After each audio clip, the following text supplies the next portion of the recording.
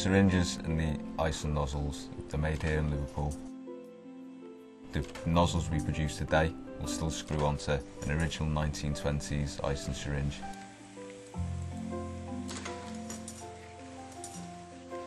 They're made on the same machinery, they're made using the same processes, and nothing's been changed since the 1920s, producing the same quality good product, and obviously that has longevity.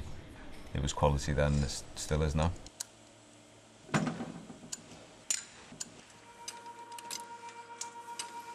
When we go into Liverpool, sometimes there'll be little things up saying that they're locally made, and we have pride in the fact that we employ local people.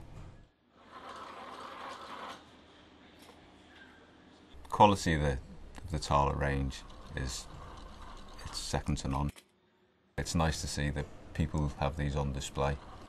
They're quality things to have in the kitchen. Our products have been part of households for 100 years. It's a British tradition, and it's lovely to carry that on.